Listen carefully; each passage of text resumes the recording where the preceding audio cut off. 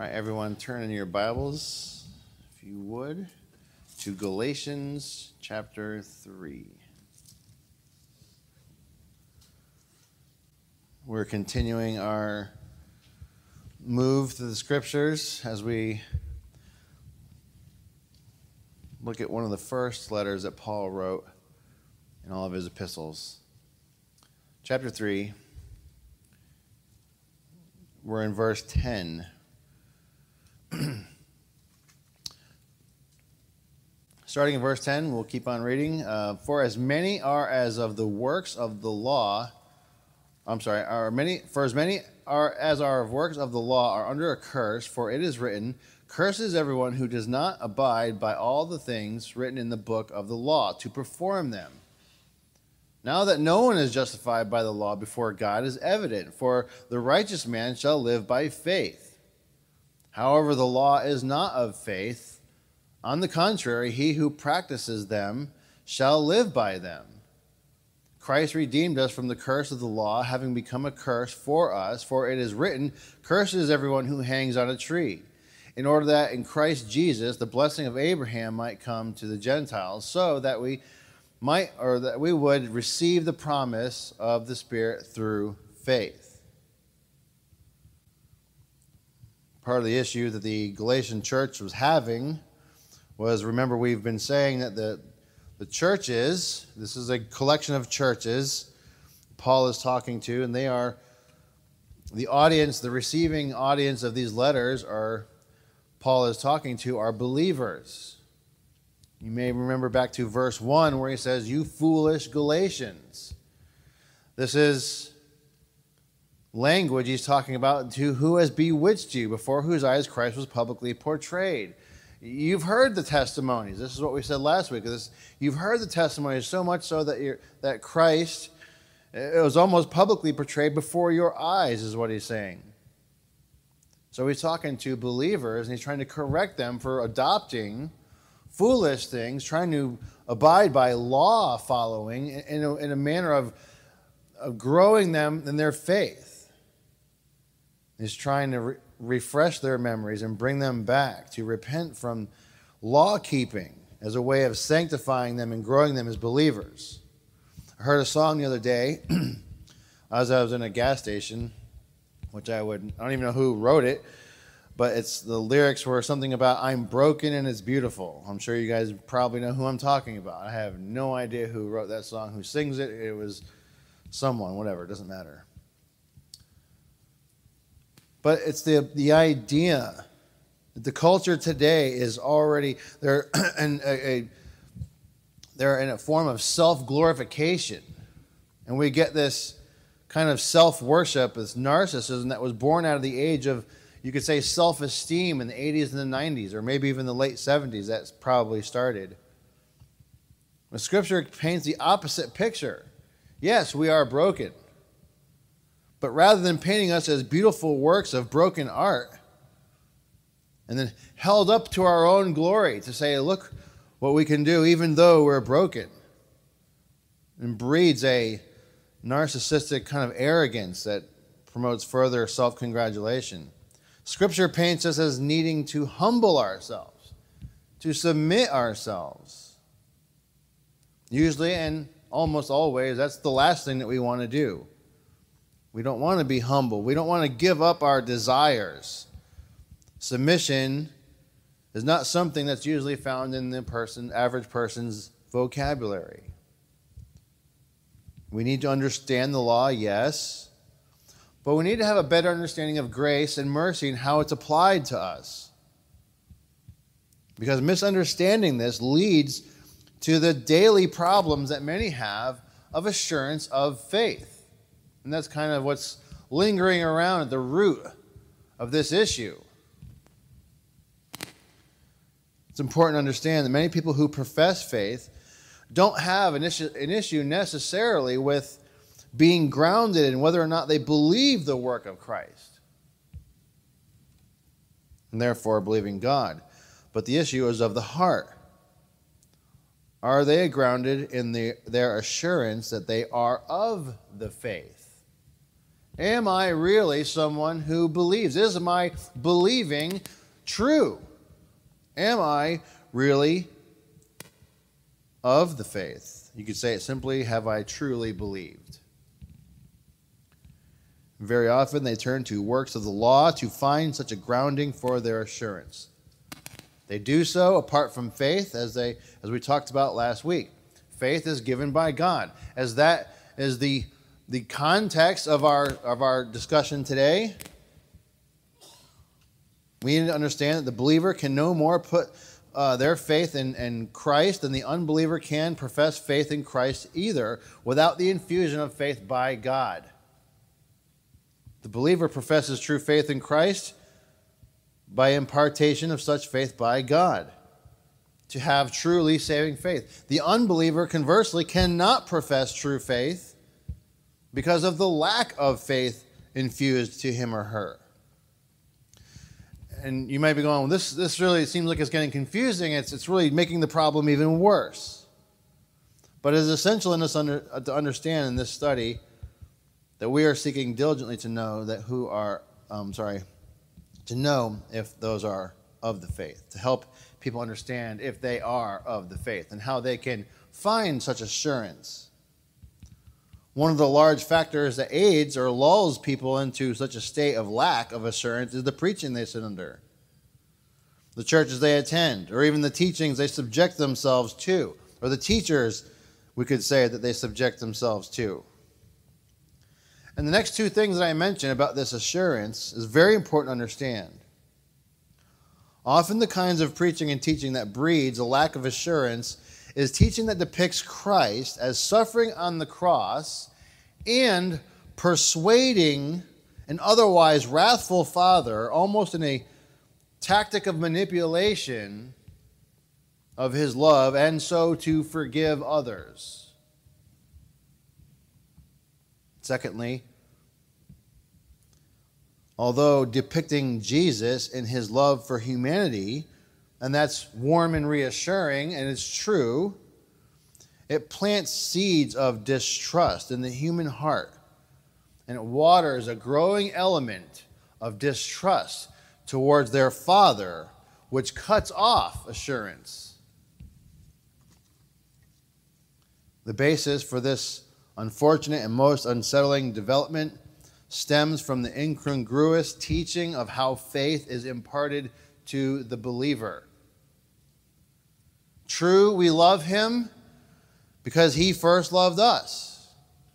But that only speaks to the human element, how we feel about what he's done for us, how we feel about such a wondrous love that he has for us. But we should not let that confuse the issue and misunderstand about how faith comes to us. And that's by the grace of God. Same way salvation comes. The feeling of joy of God's love is often short-lived, because the heart of the believer lives in the courtroom of heaven and finds itself under constant accusation, doesn't it? Because we know that we're sinful.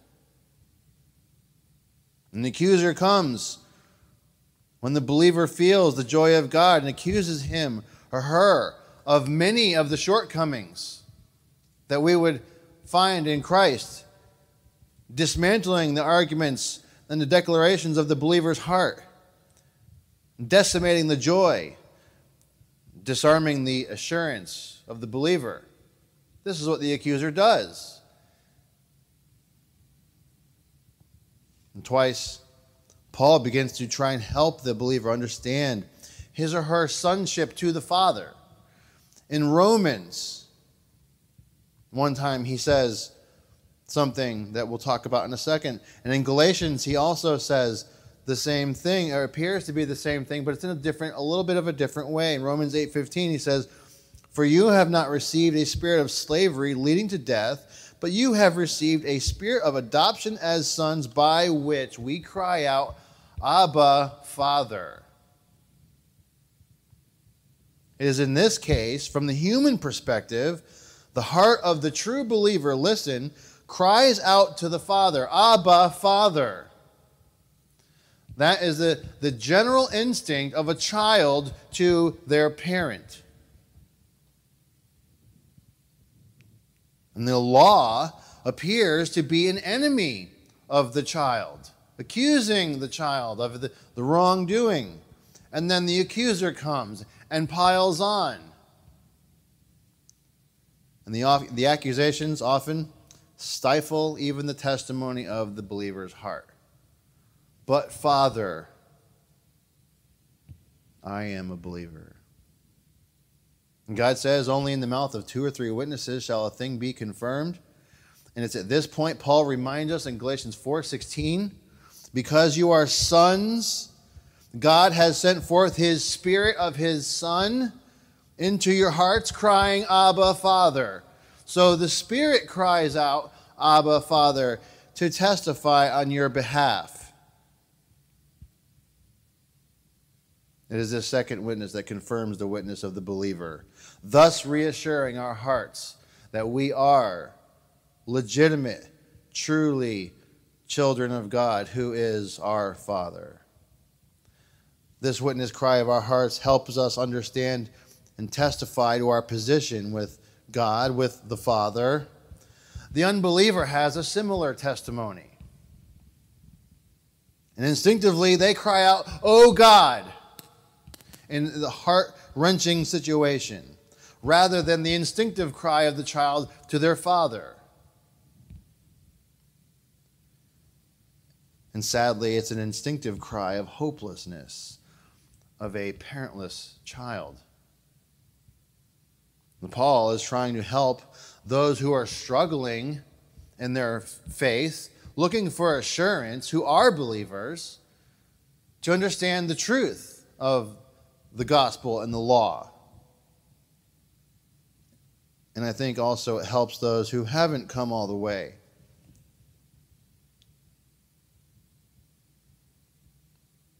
To put their faith in Christ. So he encourages them to drop the fleshly games of self-assurance and to grow and strengthen in Christ. And it reminds them of 3 things, and we're going to see right there in the text. And I've called these the human faith, the heavenly faith, and I have a kind of a weird one, hoaxed faith, which I talked about earlier, maybe doing a half-witted faith, but we'll get to that. Lest there be anyone who truly doesn't understand or truly needs saving. First of all, the human faith. This is the faith of self-effort. Verse 11, or verse 10. Where did I go? I messed up. Nope. Using a different Bible. For as many as the works of the law are under a curse, for it is written, cursed is everyone who does not abide by all things written in the book of the law to perform them. So what do we mean when I say faith of self-effort? This is those who strive to establish peace with God by means of a good life lived, right? Lifestyle of good moral behavior. They will find themselves cursed. This is what the text is saying. Everyone is celebrating the 10 Commandments being put into some of the schools in America, and that's we generally agree that's a good thing. But there's also a danger in that. Because you have a sense of morality being put up on the wall without the gospel being preached. And essentially what you're going to have is a bunch of Galatians running around thinking that they're being saved by their good works. And we got to wonder what teacher will be teaching their perspectives. Mormons, Jews, or not the Jewish, I meant even the Jehovah's Witnesses, Satan worshipers. And Satanists are already crying for religious freedom.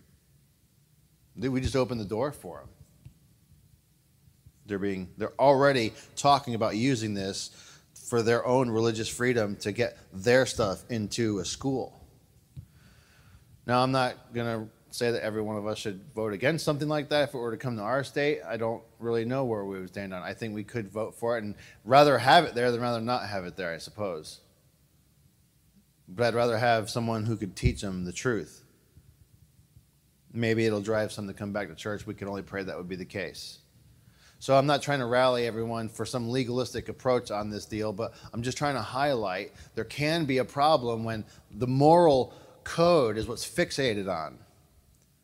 So verse 10 highlights the issue. For as many as are of the works of the law, they are under a curse. Because it's written, cursed is everyone who does not abide. That's the operative phrase there, abide. Ameno, to stay in the same place, to persevere, to continue, to remain, to persevere in such a thing. And this is from the negative sense, obviously, as seen as the inability to remain, the inability to continually, perfectly persevere in the law. And that's what's in view. Cursed is everyone who does not abide. That's a condemning statement. There's no wiggle room there. You must abide. That's an imperative statement. That's a command. If you're going to live by these things, you have to keep all of them. And that means every waking moment of your entire life till you pass through must be kept in perfect harmony with the law. It's not always, well, except on holidays and every second Tuesday of the third month of the year. This is impossible. We can't do that. But it was never meant to be possible. Paul is not declaring what is possible nor impossible. He's doing what Calvin says. He's drawing on the contradictory nature of the two schemes, for the same fountain does not yield both hot and cold. The law holds all living men under its curse, and from the law, therefore, it is vain to expect a blessing. Human faith, then, trusts on deeds, knowing that it cannot merit them. And it's foolish. This is what Paul is saying. Especially, think about it, if you know that the law can do nothing for you but condemn you, as a Christian, it's foolish to follow such a law. The Christian professor that walks around trying to keep all such laws, talking about observing holidays and feast days and Sabbaths and all these other things. Those are not for us. The knowledge has to now take its rightful place, moving the believer to the only avenue possible. This is dumping all effort, all self-effort at helping yourself, turning to the only source of true help, which is the heavenly source. That's in verse 11. The heavenly faith is based on what we're going to read here in verse 11. Now that no one is justified by the law before God is evident. The righteous man shall live by faith. And since it's been established, Paul is saying, it's foolishness to the bewitched Galatian. It's foolish to the Christian. Since no one is justified by the law before God, it is evident or obvious, he is saying, for the conjunctive word right there, we could use to say, because the righteous man lives by faith. Remember what faith is. It's imparted to us by God.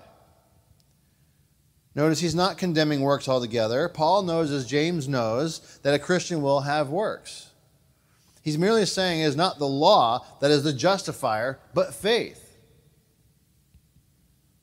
And this may raise questions regarding the purpose of the law, and we're going to deal with that in the coming verses. But we shouldn't let the fact about the law discourage us or become frustrated that we go, well, God just set the bar too high for us. This is not right. This is where Martin Luther came to before he came to faith. He says he hated God, even though he was a priest. He hated God. Why? Because he realized that it's just not obtainable. And we'll talk about Nicodemus. He realized it too. Who can do this? Even the disciples at one point realized, Lord, then who can be saved? So we know that the problem is insurmountable. And we know that God is angry with sinners every day, Psalm 7:11. But not to the point of neglecting his benevolent love, and not to the point of neglecting his redeeming love. John 3:16, God so loved the world, right? That he gave his only begotten Son. This establishes the fact that he endeavors on our behalf. He sent the Son. In verse 17 in John 3, it said God didn't send his Son into the world to condemn it, but in order that the world might be saved through him. Saved from what, we would ask? Verse 18, whoever believes in him is not condemned, but whoever does not believe in him is condemned already, because he has not believed in the name of the only Son of God. We are saved from the wrath of God for our unbelief about the Son. Sinners rejecting the only Son that God sent to be the only acceptable substitute. If you know that the law can't do anything but condemn you, you only have one option. That makes Christianity exclusive, because you only have one option, which is the only name that men can be saved by, which is Jesus Christ. And if you eliminate that option, now you have nothing. Reject the gospel, and there's no path to peace with God. And John, the writer of John, in verse 36 in chapter 3, says, he summarized it in verse 35. I'll give you a context. The Father loves the Son and has given him all things into his hand. Whoever believes in the Son has eternal life. Whoever does not obey the Son shall not see life, but the wrath of God remains on him. It's a very serious matter to reject the Son. One cannot claim to believe and have faith in God and yet reject the Son and reject the obedience to the gospel command that Christ calls out apart from faith. Because John says in verse 34, immediately prior to this section, for he who God has sent, that's Jesus, utters the words of God, for he gives the Spirit without measure. If you don't believe the words of Christ, then you don't even have God. One cannot have faith, heavenly faith, given by God, without the belief and trust in everything that the Son says regarding God. A faith apart from this heavenly faith is a mere human faith. On a human level, saying, yes, I believe there is a God. And that is the typical response that people will give you. Ask them about God, they'll say, yes, I believe in God. Or even if you say, yes, do you believe in Jesus? They'll say, yes, I believe in God. Because God is okay to believe in, but Jesus, that really narrows it down. God is like, to most people, some superficial entity among men. But one cannot have heavenly faith given by God without believing in everything that Jesus says.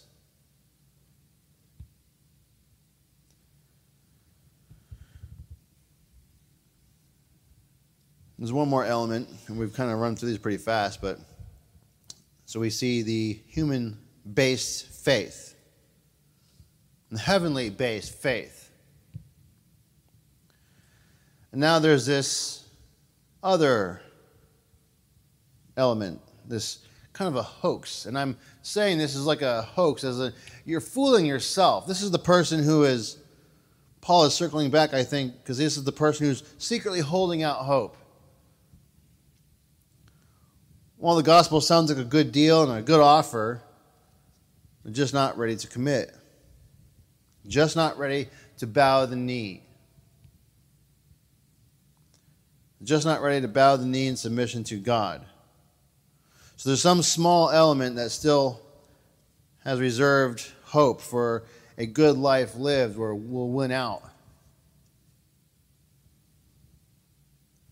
And Paul says in verse 12, however, the law is not of faith. On the contrary, he who practices them shall live by them. And that's what we were saying before. The premise here is to set the bar at its full height. You can't go any higher than this. This is not a high jump situation where we think, maybe the best of the best can get over this deal. This is the bar is so high, it's at the top of a second-story roof. No human can jump that high. No human can perform any self-effort at getting over this. This is what this is directed at. I'm going to go to Leviticus 18 real quick, and this is not really planned, but Leviticus 18 illustrates this point. And the Lord spoke to Moses, this is verse 1, saying, speak to the sons of Israel and say to them, I am the Lord your God. You shall not do what is done in the land of Egypt where you lived, nor what you are you to do what they have done in the land of Canaan, where I am bringing you. You shall not walk in their statutes. You are to perform my judgments and keep my statutes, to live in accord with them. I am the Lord your God. So you shall keep my statutes and my judgments, by which a man may live if he does them. I am the Lord.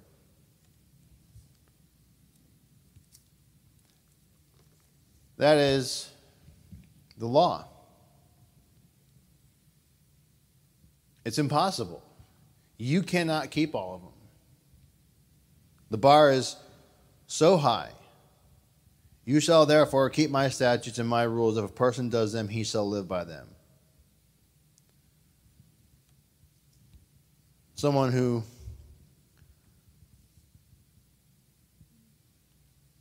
perhaps rightly believed yet foolishly feels the law following, grows them and secures them, sees this as something they can obtain. And you go, how can anyone feel that way?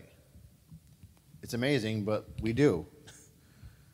Or this may identify someone in the profession and yet thinks their works either saves them or sanctifies and grows them. But Paul is saying the law is not of faith. He who practices them shall live by them. Like I said, the bar is set super high. And we don't know why, but someone hears this and says, well, I think that we can do our best. I mean, no one's perfect, and God knows that. God knows that we're not perfect, so he'll forgive us because of Jesus. Which communicates that they think they do their part, and Jesus will pick up the slack for where they're not able. That's works-based. Hate to tell you that. Someone that thinks that just confess to be doing works for their salvation. Ezekiel 20, verse 11, might help. Kind of narrows it down a little bit further. By which if a person does them, he shall live. That's perfection. And the reward is eternity. Yet for some reason, the rich young ruler thought, I got this. Go to Matthew 19, and we'll look at that real quick.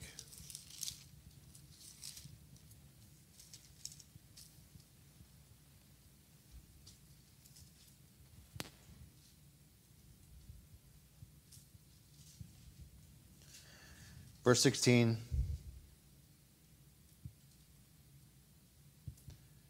And then someone came to him and said, Teacher, what good thing shall I do that I may obtain eternal life?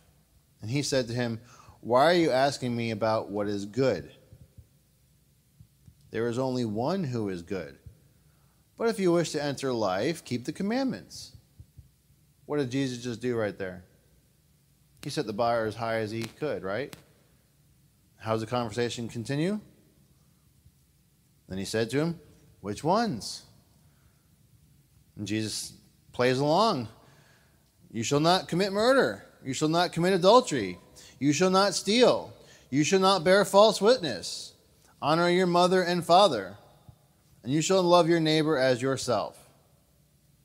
The young man said to him, all these things I have kept. What am I still lacking?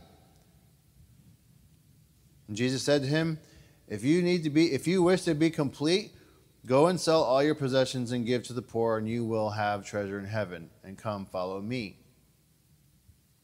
But when the young man heard this statement, he went away grieving, for he was one who owned much property. What should his question have been when he says, go back to verse 17 if you're reading. And Jesus says, why are you asking me about what is good? Here's a shocking statement. There is only one who is good. What should his question have been? Rather than which ones? Which commandments do I keep? His question should have been, wait, what do you mean there's only one who is good? Am I that one out of everyone in the country and everyone over all time? I'm the one? Am I? Is that me? What do you mean?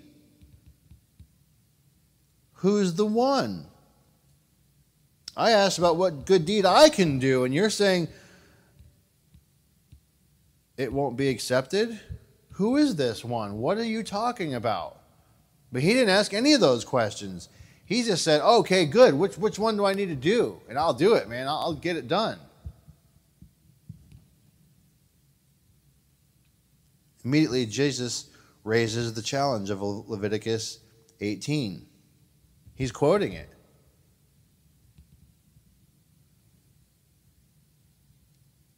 There is only one who is good. But if you wish to enter life, keep the commandments. That's Leviticus 18:5. He just quoted that to him. He raised the bar as high as it could go. And rather than ask, he just figures out, well, which one do I need to do? It's the same thing that Paul does here in Galatians 3. It's the same thing that Ezekiel did in Ezekiel 20. They all raised the bar. If you wish to enter life, keep the commandments. He should have clued in. Paul got it. And I'm telling you now so that you can get it. And you can help others to see it. The rich young ruler should have got it. And Paul spells it out in Romans 7:10. The very commandment that promised life. He's talking about Leviticus 18. Keep it and you shall live. The very commandment that promised life proved to be death to me. John 3, one of my favorite discussions in all of Scripture, Nicodemus. Nicodemus got it. When Jesus raised the bar as high as it could go, you cannot enter the kingdom of heaven unless you're what? Born again? And he used the Greek word anathen, which means from above, born from above. Nicodemus got it instantly. How can these things be? Because then in John 3:5, 2 verses later, Jesus goes back to Ezekiel and says about being washed and cleansed by God. And 5 times God says in Ezekiel 36:25-27, I will sprinkle water on you. I will make you clean. I will remove your heart of stone. I will give you a new heart. I will put my spirit in you. This is regeneration. This is language of being born again. And he's going to Nicodemus. He's not talking about baptism as I heard someone talking about this morning. Nicodemus wouldn't even have a clue what that was. It didn't even exist. Not on a Christian level. So Nicodemus says, how can these things be? He gets the point that the rich young ruler should have got. And anyone hearing the gospel message going, wait a minute, you're telling me that I can't perform these laws? I can't do these things? How can these things be? So our point is to say, don't be so foolish as to wave the gospel off in favor of a life lived with good moral behavior. Don't wave off the gospel of Christ because of the difficulty. He says, come, that my burden is light. And Jesus is the one who is good.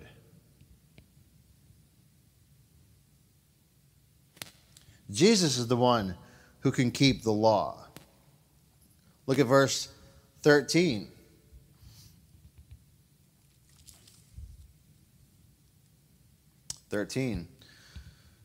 Christ redeemed us from the curse of the law. When all is lost, we got nowhere to turn. We know that we can't do it. There's nothing we can do on our own. Christ did for us what we can't do. Christ redeemed us from the curse of the law, having become a curse for us. Now, don't get this mixed up. I mean, there's preachers out there, one of them named Todd White, who talks about Jesus became an adulterer on the cross. Jesus became, and this is his language, not mine, he became a sexual predator on the cross. This is ridiculousness. Jesus took the penalty of our sin. This is substitutionary atonement. This is what we're talking about. Jesus took on us in his innocence. There needed to be someone to take the punishment. Because what's the punishment for sin? Death. And to pay that in all eternity means you don't go to heaven. But there is one who's eternal that could keep the law perfectly his whole life, which is why he had to come to earth. Jesus just couldn't magically float down out of heaven, out of a star in the sky, and we all look up and go, wow, what's that? And he goes, I pronounce you forgiven. He could do that, right? He's got the power to do that. Except it goes against his character. And he's got to have a human to take our place. And so somebody had to take our place. And it was the Holy Trinity. And the Father, the first person of the Trinity, asked the Son to do this. And the Son was willing to do this because the Father, he loves the Father. And he wanted to redeem the people that the Father was giving to him. So he came down having become a curse for us. For it is written, cursed is everyone who hangs on a tree. Jesus didn't do anything to get on that tree of his own. All he did was come preach the glorious words of God to the world. And what does the world say? The world that often says, if God would just show up and do X, Y, Z, I would what? Believe, right? So Jesus shows up, does X, Y, Z, and a whole bunch more in preaching, and everyone, John 6 says, they all walked away because they realized this deal wasn't going as far as they thought it was going to go. He wasn't giving them the things that they thought they were getting, and so they killed him. Verse 14 says, in order that Christ Jesus, the blessing of Abraham, might come to the Gentiles so that we would receive the promise of the Spirit through faith. The promise of God given through faith, the gift of God. The rich young ruler walked away. Many people, even today, walk away still. Even some who maybe once have professed faith. But you got to understand, this is on a human level. This is the human faith we were talking about. John 6 revealed that. Turn to John 6. I always reference it. Just real quick. We're almost done. So we're going to be really early. Don't get used to it. John 6. John 6. Remember, this is the chapter starts off with the feeding of the 5,000. We're not going to go through all that.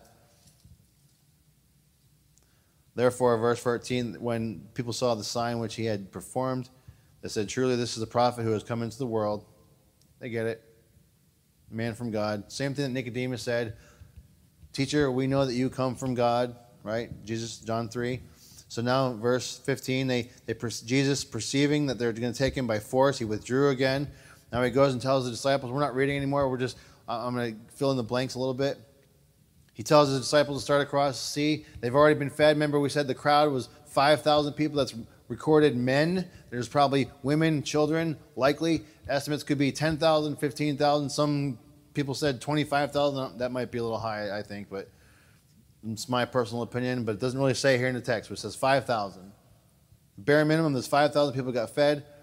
Next morning, they see Jesus is gone. They know he didn't leave in the boat. They don't really know how he got there, but they know he's not there anymore. But they know where the disciples are going. Guess who shows up on the other side of the lake with the disciples and Jesus?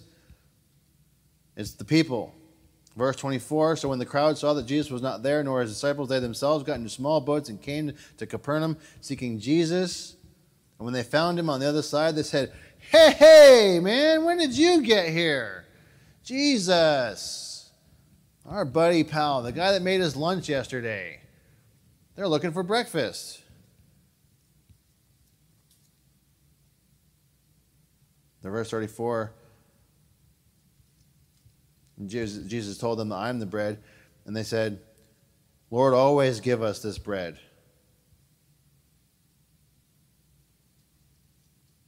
And he said, back in 20, I kind of skipped, go back to 26. I say to you, you seek me not because of the signs you saw, but because you ate of the loaves and were filled. They wanted breakfast. They wanted more miracles. They wanted to keep this thing rolling. Hey, this is the manna coming down from heaven, right? Now he's actually here with us. It's not just falling from the sky. We wake up in the morning and it's there. Now he's just walking around with us. This is even better than that. But look at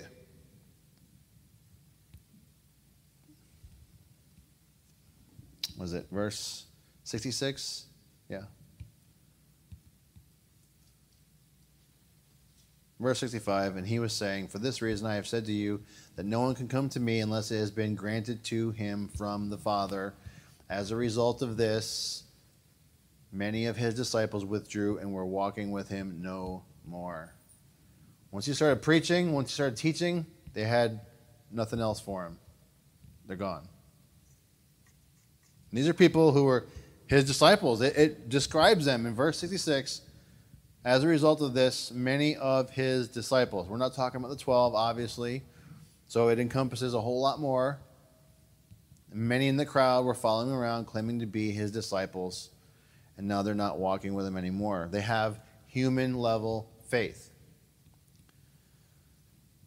Nicodemus heard the hard things to hear, but he stayed and listened.